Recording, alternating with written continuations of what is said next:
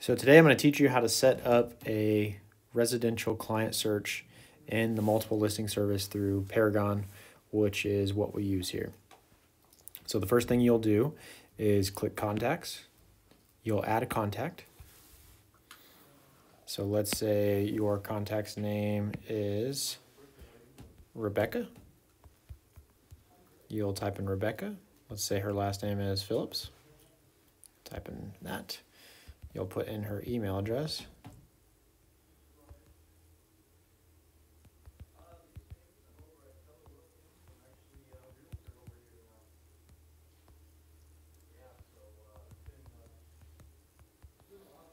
You'll click primary. And then you'll hit save. Oh, it would help if I typed in the right email address.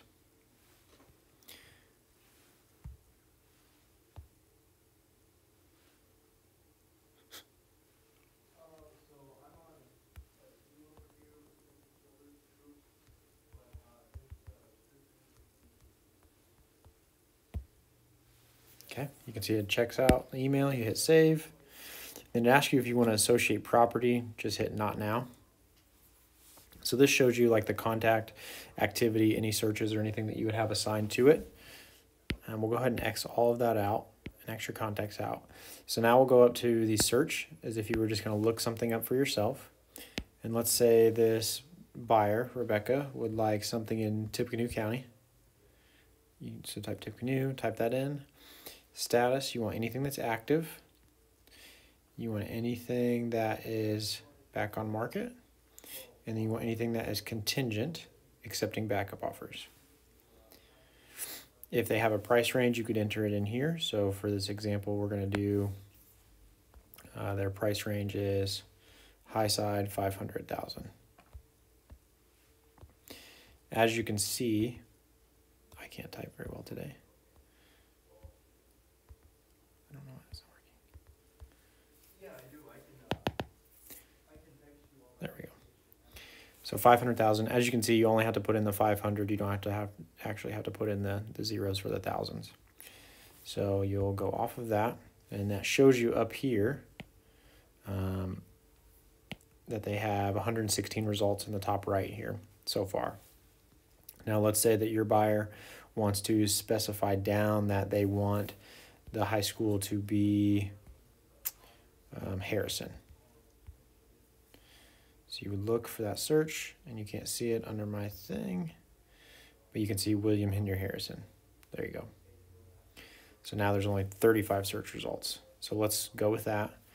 You can click search, but you really do not need to. You can just hit save search at the top, save search as, and you would type in here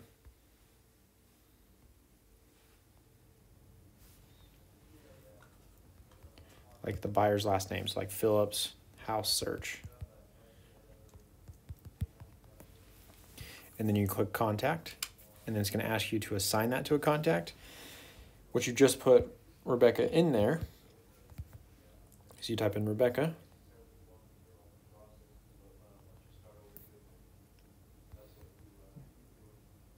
So you type in Rebecca, she shows up, and then you hit save.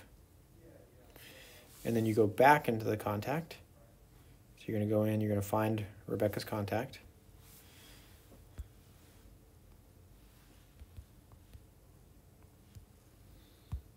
There she is. You click Rebecca.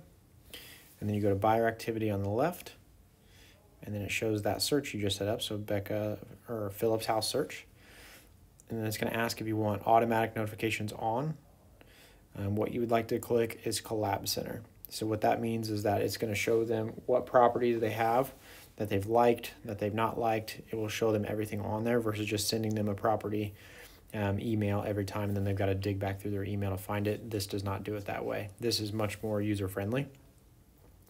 If you like, you can click send welcome message, and it will auto-populate that, and it shows them what the collaboration center is.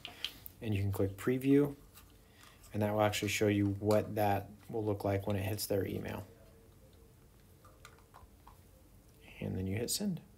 And you have now set up a search for a client.